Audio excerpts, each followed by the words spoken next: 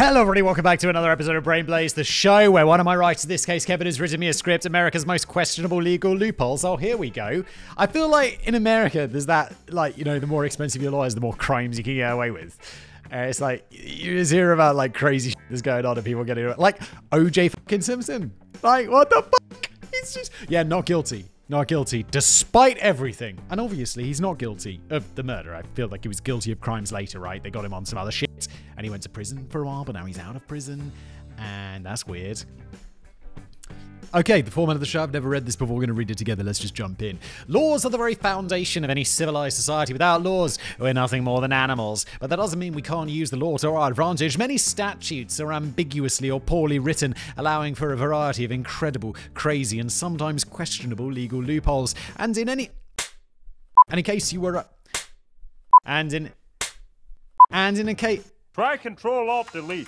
Jiggle the cord. Turn him off and on. Clean the gook out of the mouse. Call technical support. And in case any of you were about to get your hopes up, I'm not trying to teach you how to get away with not paying your taxes. Damn it, Kevin! The one reason we're here is true that there are plenty of questionable and exploitable loopholes.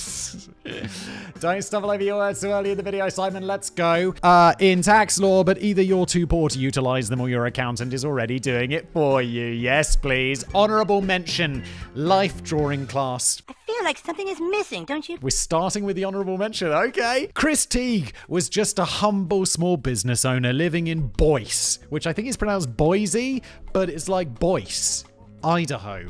And having worked for a small business, I can tell you there is nothing more frustrating than having to deal with the local government. There's nothing more frustrating than having to deal with local government, whether you're a small business or not. It's local government. Their business is frustration. I spent a year getting permits to, like, put a back door on my house so I could access my garden. A year.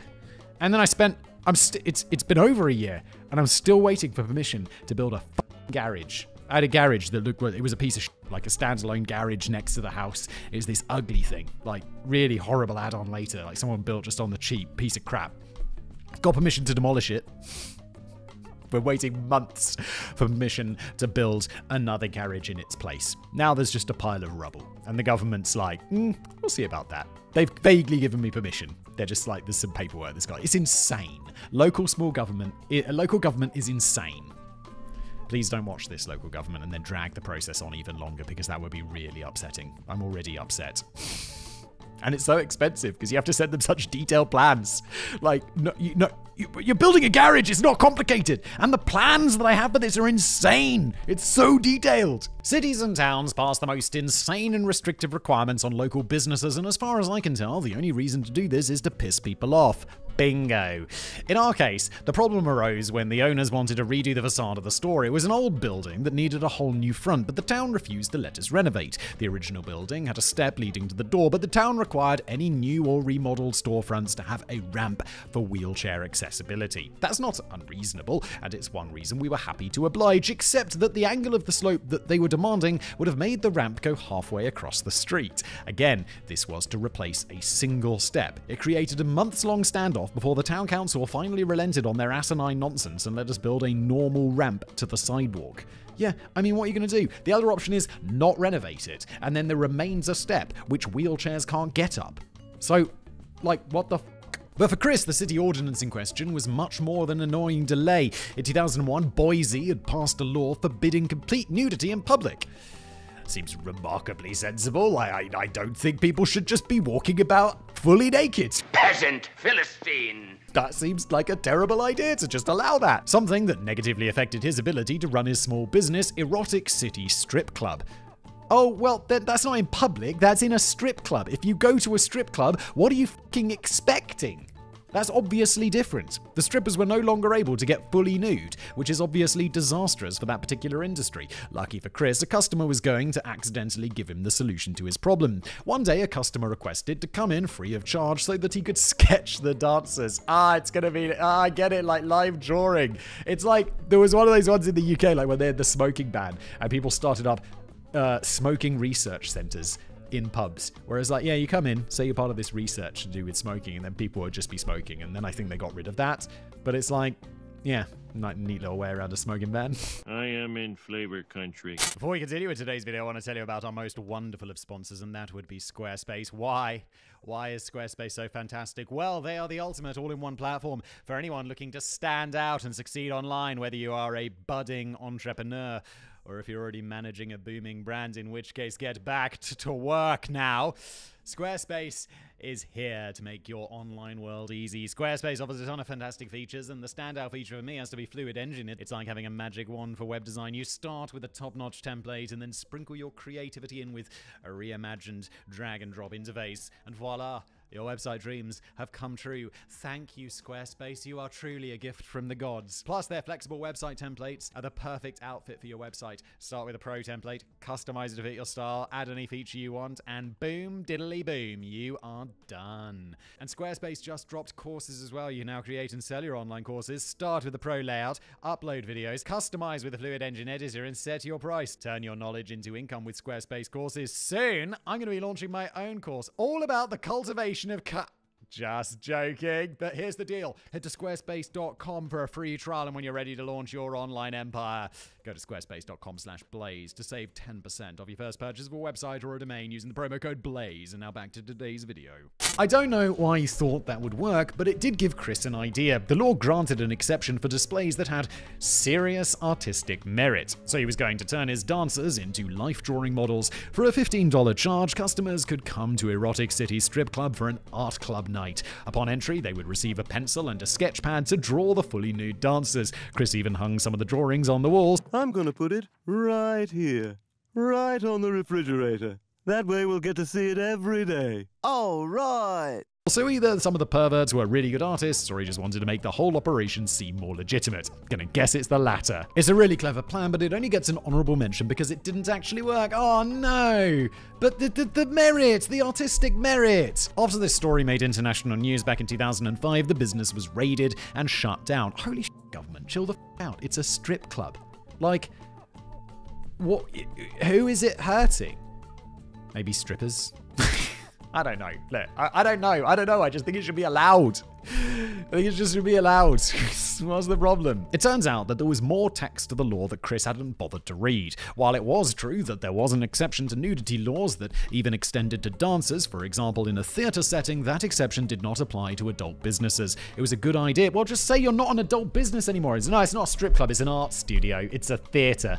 What happens there? Yeah, we just draw naked ladies. Okay. Done. Chris, better call Simon. It was a good idea, but in order to fully utilize this loophole, he would have had to rename his business to Erotic City Family Pizza Fun Time or something like that.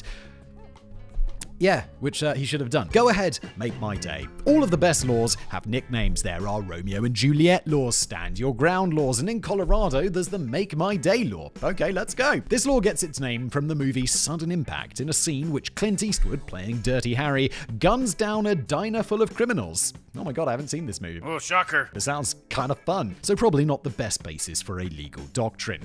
The law is an extension of castle doctrine, but it is pretty extreme. The law states that any occupant of a dwelling is justified in using any degree of physical force, including deadly physical force, against someone that has unlawfully entered their home, so long as they reasonably believe that the person has committed or will commit another crime, and that the intruder might use any physical force, no matter how slight, against any occupant. Alright, it's slightly confusing, isn't it? But that basically means if someone breaks into your house and you're a bit scared that they're going to hurt you, you can shoot them. Okay, very American right there, isn't it? Should that happen, the occupant is immune from any criminal or civil prosecution for their use of physical force. You don't even need to assume that they're armed or anything like that. If someone breaks into your house in Colorado and you catch them stealing your TV, so long as you think that they might slap you, you're legally justified in straight up murdering them. That's up, Colorado. How about you don't have that law? It seems a little bit insane. Seems so unnecessary. That's what we call overkill. What we call psychotic. And it seems like also America, you've got loads of guns. So is there just no crime in Colorado? Because surely no one would risk that. But I'm going to guess that obviously people do, and then they get killed, and those people get away with killing someone, which is mad.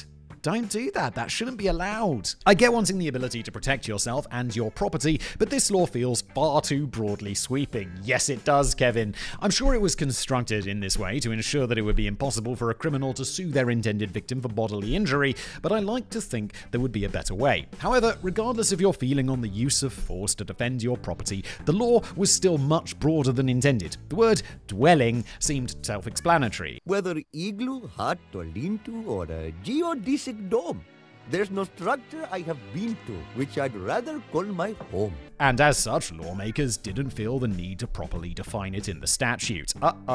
You should always be like, if you're doing law, always go on the side of extra certainty, because law's all about certainty. And if it feels just a little bit blurry, throw a few extra legal words in there. Go into ChatGPT and be like, can you make this a little more airtight? And ChatGPT will be like, certainly, blah, blah, blah, blah, blah, blah, blah.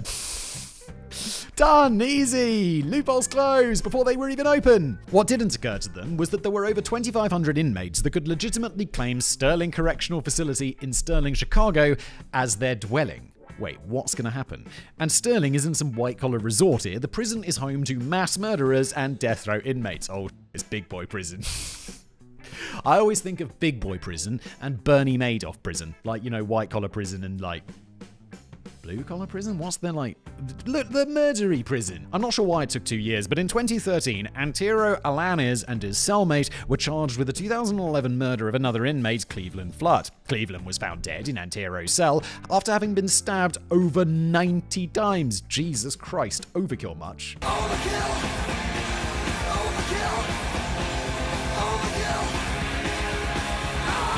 However, Antero claimed that Cleveland entered his cell without their consent and that he was armed with a shank. Antero's lawyers argued that his prison cell constituted a dwelling, thus making him immune from prosecution, and a judge consequently threw out the charges.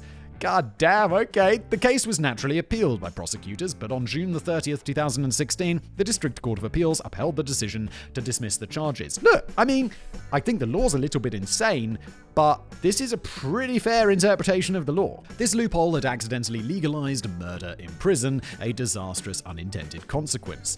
No more so than it legalizes murder in people's homes. Like, I'm not sure what the difference is. A prison cell is a dwelling, and if someone comes in there and, you know, to mess up and possibly hurt you, then isn't that the same as someone coming in to nick your TV? It's legalized murder outside of prison as well, which seems just equally insane. But don't get any ideas if you find yourself headed to prison in Colorado. Just 10 days after the original decision was upheld, the law was revised to add a single sentence specifying that detention facilities do not count as dwellings. The loophole may be closed now, but they can't retroactively take away Antero's total immunity for the 90-plus stab wounds. Frogs are frogs, and fish is fish. As everybody knows, tomatoes are fruit. They come from the flower... Hang on a second, Kevin. They come from the flowering part of a plant, and they have seeds. Ergo, they are botanically defined as being fruit. Chill. I mean, look, tomatoes... What is the context that most people are familiar with tomatoes? It's not biology, it's fucking food. And culinarily... Food-wise, tomatoes are a vegetable, and everyone knows that. No one's like, oh, what's actually a fruit? And if you are saying that, you're a knob. No offense, Kevin. I don't mean that to you personally. You're probably guessing I've already gone on this tangent, aren't you, Kevin? Let's just read and see where you're at. I'm sure some of you are annoyed by that statement.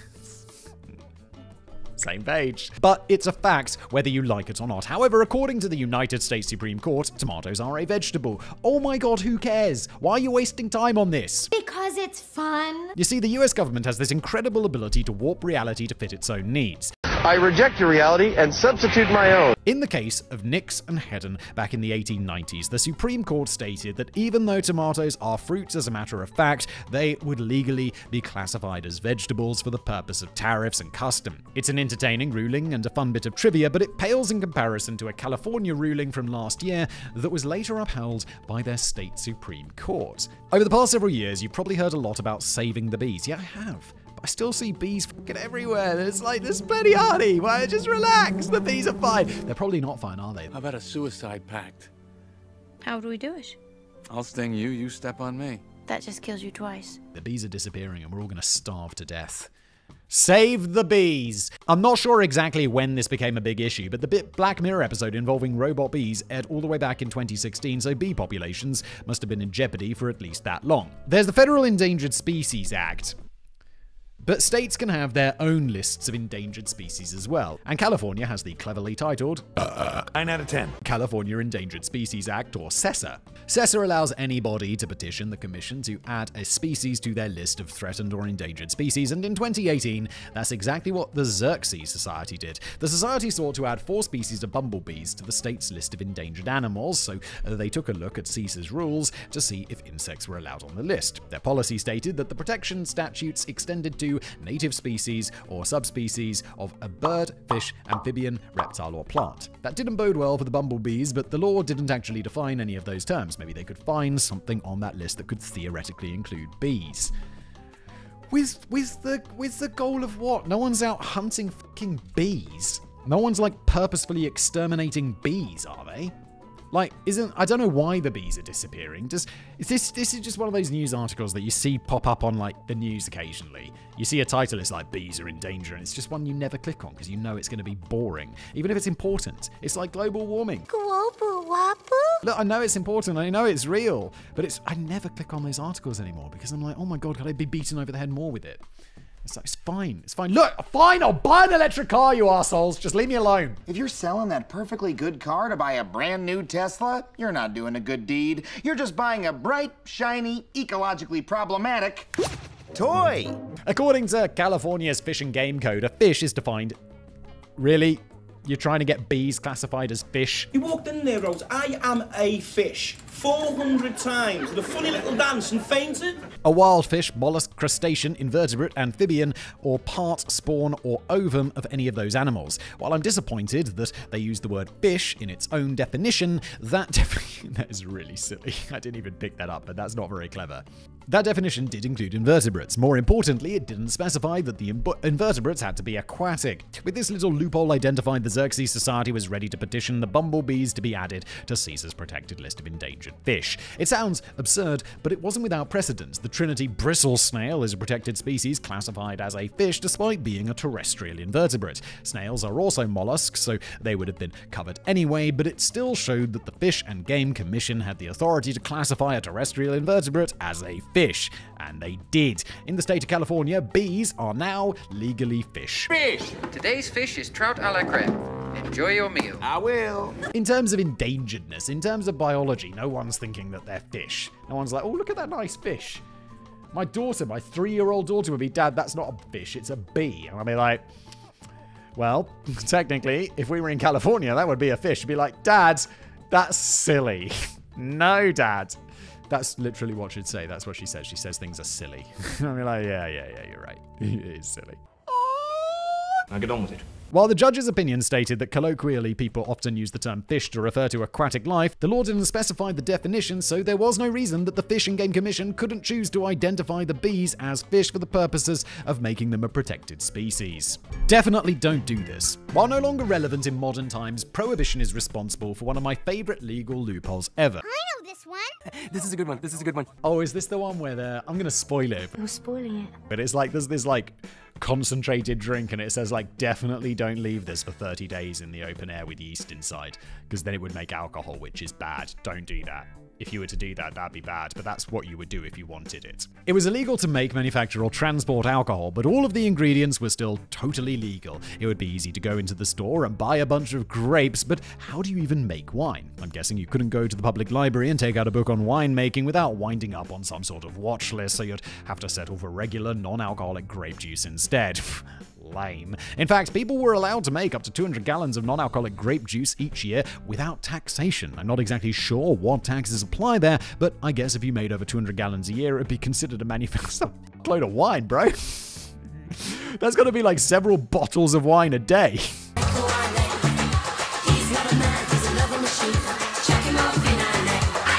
It would be considered a manufacturing operation or something that you'd have to pay associated business taxes for or whatever. Regardless, you could absolutely make regular grape juice, and companies were quick to help people out with definitely non-alcoholic recipes. The first was Fruit Industries, a company founded by the father of two vintners, thanks to a $1.3 million loan, over $23 million loan today from the Federal Farm Board. To start, that's already a really suspicious name. Fruit Industries is the sort of painfully generic names that sounds like it can only exist as a fake company being used as a front for something like Boxers Incorporated, Product Manufacturers, or The Container Store. Anyway, Fruit Industries, the first product was called Vine Glow, and it was a hit. The product was a brick of concentrated grapes, I knew I was onto this one, that could be used to make 1 gallon of delicious non-alcoholic juice. Other companies quickly followed suit, and grape bricks were a nationwide sensation. Of course, grape juice runs the risk of fermenting. Oh no! So it was important to include very specific instructions on how to handle these bricks in accordance with the law. There were also all different types of grapes that you could buy, and a label on a brick of Vino Sano grapes contained their recipe for grape juice. For port, sherry, and Angelica, dissolve the brick into a gallon of water and add 2 pounds of sugar. For Rhine, Muscat, and Burgundy, do the same thing, but only add 1 pound of sugar. Now the next part was very important, so they put it in bright red text to make sure that the consumers would understand how to make sure their product did not turn into wine. Add 1 small teaspoon full of USP benzoate of soda to prevent fermentation. You must also avoid the use of any kind of yeast, raisins, etc., otherwise fermentation sets in. Oh no, not fermentation. What does that do? Oh no! They then told you to pour it into a clean bottle, put a small wad of loose cotton in the bottleneck, and let it sit in a warm place for 3 weeks. It was very important to follow all those directions precisely, especially the parts about adding sodium benzoate and definitely not adding yeast. The fact that everything else sounds exactly like the recipe for making wine is as irrelevant as the fact that Vino Sano translates to unadulterated wine. These products were taken to court multiple times, but every time they won. Yeah, they're not breaking the law. It's amazing. Respecting the law, respecting the law. After all, it wasn't illegal to sell grapes, and they weren't telling people how to make wine. They were telling people how not to make wine. And there just happened to be an incredible amount of overlap in those instructions.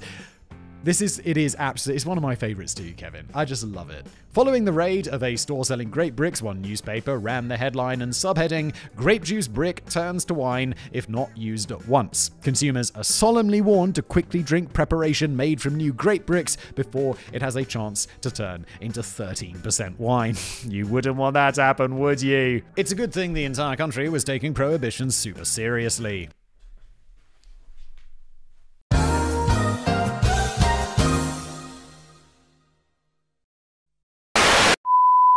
The Blind Side. Gay marriage has been legal in Massachusetts for basically my entire adult life, but when I was a kid, such a thing was unspeakable. However, by the time I was born, the gay community had already figured out a neat little loophole for this problem. They couldn't be recognized as spouses, but they could still get a form of government acknowledgement for their relationship and some amount of legal protection by using adoption instead. Laws vary by state, and I'm not looking up all 50 of them, but in Massachusetts, it's perfectly legal to adopt any person younger than you, so long as they're not your spouse. It's a far cry from the actual marriage benefits these couples would have wanted, but it was really sweet and rather clever. So now it's time for me to end this episode by ruining your day with a much more sinister adoption loophole. The adoption process can be long and it can be costly. If you're adopting somebody you already know and have consent from their parent or legal guardian, it should be pretty simple, but going through the system to take in a foster child can take anywhere between 6 months to 7 years. Oh my god. I mean, I get that there should be some time because that's a really important decision and a really big thing. And private adoption agencies can cost tens of thousands of dollars. Good lord. One of the reasons it takes so long is that they need to make sure that you're fit to adopt a child. Excellent! They need to run a standard background check, probably inspect your house and the room that the child will be staying in, and all of the other stuff that you'd certainly hope would happen when it comes to keeping children safe. Got no problems here. This all sounds great. Kevin's going to ruin it, isn't he? Yes, I am. It's important to have these sorts of safeguards in place to protect the vulnerable, however, they do have their limitations. All of the rules and regulations only apply to people going through the formal adoption process. I don't feel like there should be an informal adoption process. That sounds like something that should definitely have lots of government regulation. Unlike my fucking garage. What happens if somebody adopts a child and realizes that they've gotten in way over their head? It turns out that they can simply rehome the child the same way that they would rehome a puppy that they no longer wanted. In a way, it makes sense. Like I said, it's easy to adopt a specific person that isn't already in the system. It's not unusual for someone to be adopted by their grandparents, aunt, uncle, or even a trusted friend for a variety of legitimate reasons, and that really isn't a difficult process. However, adoption rehoming is an easy way for abusers and human traffickers to take in foster children while avoiding the traditional adoption process. It's basically taking the two different forms of adoption and combining them in the worst way possible. While there's still the requisite amount of paperwork to make the adoption legal, there are no background checks, inspections, or anything like that. There should be.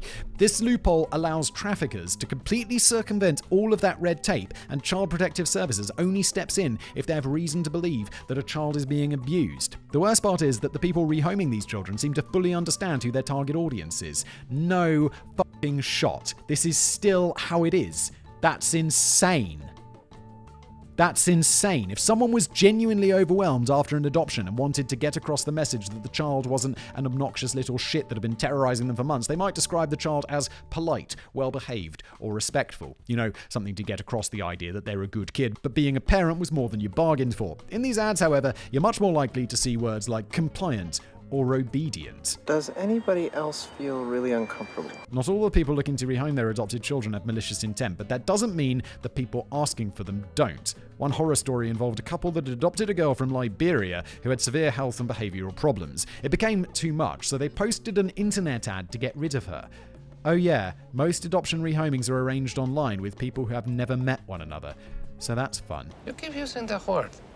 I don't think it means what you think it means. Anyway, the Liberian girl wound up being signed over to a couple who were 100% not allowed to adopt children the traditional way. In fact, their two biological children had been taken away from them because they were psychotic abusers. How the fuck is this allowed? This doesn't seem like a loophole. This seems like insanity. Insane! It's a horrible situation, and I don't really know how or when the problem is going to be solved. How about you just make it illegal, America? What the So yes, now you know there's a loophole in the American adoption laws that basically makes child trafficking legal. Sorry about that. That's madness. This episode ended on a really dark note. I'm so sorry. I mean, like, yeah, you're right. It is silly.